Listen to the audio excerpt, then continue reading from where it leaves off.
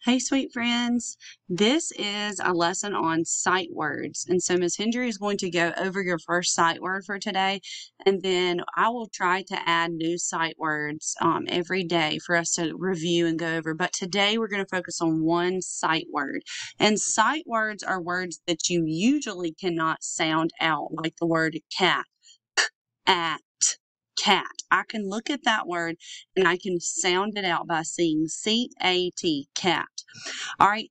But sight words are words that we just need to know quickly and we just have to memorize them, like the word and.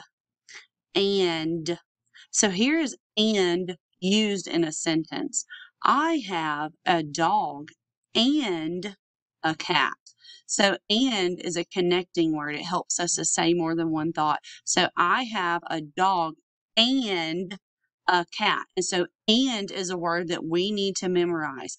A-N-D, and. A-N-D, and. All right, sweet friends, this is not a word that you can sound out. This is a sight word. All right, see you later.